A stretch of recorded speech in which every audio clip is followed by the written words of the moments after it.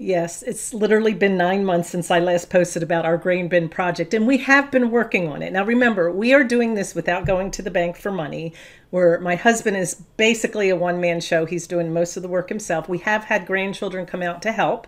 They're young teens, but inexperienced, except for what he's been teaching them. So they're learning, he's teaching, and it just takes time. So as I'm talking, I'm going to give you some video behind the scenes. One of the things that we've been doing is collecting supplies, and a lot of times we go to Facebook Marketplace and things like that to collect things at a cheaper price. Otherwise, we just go to the store. Hardware store. What you can see behind me now is my husband bought a grain bin from the local Amish, $200 for this great big old grain bin. Why does he want that? What he's going to do, we're going to take it apart halfway, and then he is going to use some of those round pieces for the roof on the front porch of the grain bin house. Then he is also, we decided that part that's left at the end, there was like 4 rings and then a pointy part, kind of like a roof. We are going to use that to make a gazebo. But this was a lot of work. It probably took us 3 or 4 weekends just to get help out here and to take it apart. In one of my earlier videos, you saw how many screws go into a grain bin. Well, now you see how many screws come out of the grain bin. This was fun, and it's still not completed, but those are where those parts are going to go. Remember, we're kind of working on different things at once. One of our interruptions that we had through the winter, right after this video was made, back in September, I think, we had an interruption. Carl started feeling sick and ended up in the emergency room. We was one night in the hospital, a couple trips to emergency, ended up getting his gallbladder out. And it was just a long process because we didn't know what was going on. And finally, and that was probably a 3-month-long hiccup for him. And then it took time to heal from the surgery and everything. So that is better. He's doing great, but that was a big hiccup. Another hiccup that we had, it's worse than that, I guess. It's my youngest daughter is pregnant. At Easter, we all celebrated the gender of our new baby. It's a girl. And then she found out the baby's diagnosed with trisomy 18. You can look that up to get details. Yes, there's different variations, but Elsie, the name of our baby, probably won't make it. She's got a hole in her heart. She's got kidney problems, her brain stem. There's a lot of different things, and she's got a 5-year-old sister that can't wait for her to come out and be with her. And so it's been a lot of emotional upheaval and lots of prayer. And I will say, in the midst of this storm, it's been very heavy, a horrible situation. You get to see people and their faith and working, if that makes sense. My granddaughter said that. She goes, the good thing, she said, I've never seen faith actually put to work. And she said, and that, how it gives people strength to get through things like this that they have no control over. So that we're still dealing with. We're still praying, still heavy-hearted. But again, it's to the point where we know there's nothing any doctor can do or anybody can do. And we'll just have to accept it as God's will. And hopefully my daughter will stay healthy and recover. You never recover emotionally, but definitely physically. So that has been on our hearts during this time as well. And of course, that takes precedence over making sure I have a video out every week. So I've been going to a lot of her appointments. And if you're a praying person, please pray for my family during that time. Did we get anything accomplished during this time on the grain bin? Yes, we did. Actually, you'll see video here of the upper level where the framing went in. It's basically the same process as downstairs. Very quickly, there's a video here where Carl talks about how to make a jig, because you have to make all the metal tracking at a certain radius to go around the grain bin.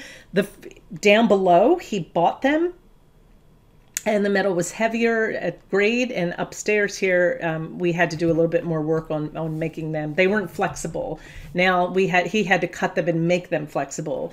For some reason, it was hard to get the parts. Where before they were right on the shelf, this time they said it was a long time out if we ordered. So he went ahead and improvised and took the time to cut each one, you can see in the video, to make it so it could be flexible and be turned into the correct radius that he needed. So that's done. All the measured every 4 inches. Okay, go. I have measured every 4 inches and made a slice in it with a grinder. You can use snips, but the grinder's so much faster. And then screwed it down to my 13-foot one. I got a pencil mark on the other side of this. You can almost see the pencil mark. Screw it down to that. And then we'll put this 1-inch strapping on the cut side, and that'll hold the radius when we pull the screws out. Framing is done upstairs, and if you want to go back and watch the framing on another video, I'll put it up here at the top, and you can get more detail on what that looks like. Now, I talked about taking time when you're not building to find parts and things like that. A lot of the things that we have are just right here around the property. We actually have things that we're going to sell. We're going to sell a Jeep. We have a box van, things like that that we're selling for the income to pay, because remember, we're not going to the bank. We also are taking down a tree house. You can see the video behind me here. We started this tree house probably 13 years ago for the kids, and they live almost 2 hours away. It just got to the point where they just didn't make it out here that often, and it kind of kept getting pushed to the side. So we decided, let's take the treehouse down. We're using all of the wood, and finally, actually just this past week, we finally got all of it out of there. We still have a pile left here, as you can see, to burn, but the treehouse is down. We've saved whatever wood that we could, and we're going to reuse it because we're working on the foundation for the addition behind the grain bin. This addition has changed sizes several times every time we sit down to talk about it, what we want it to look like and how big we want it to be. One of our goals for this grain bin house, it's going to be a VRBO obviously, but we also wanted it to, in the kitchen, be able to feed 12 people at once. We have gone as a family several times to different VRBOs or Airbnbs, and a lot of times there's not a place where everybody can sit together.